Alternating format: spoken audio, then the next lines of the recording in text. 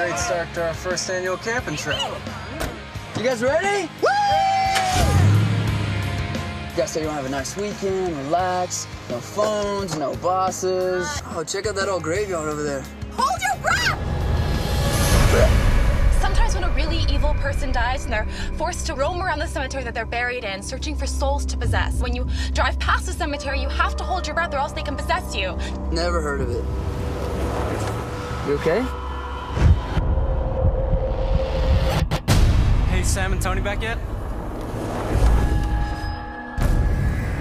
Okay, I'm really starting to freak out now. What's the matter with you?